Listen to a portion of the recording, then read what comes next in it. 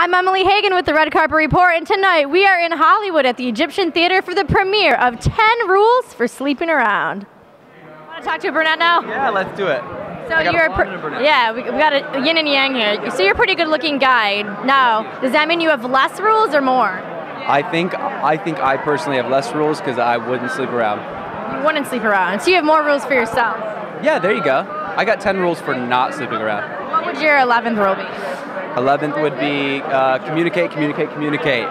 Yeah, always communicate. So you're keeping your rules pretty classy. Yeah, I keep it classy. There's a huge bed over there tonight, all comfy. There's a huge bed set up over there tonight. Who do you think's hopping in it? I don't know, but I did get these. Did you see these? Oh, Sleeping nice. around condoms. So maybe I don't know. One size fits all? I don't think so.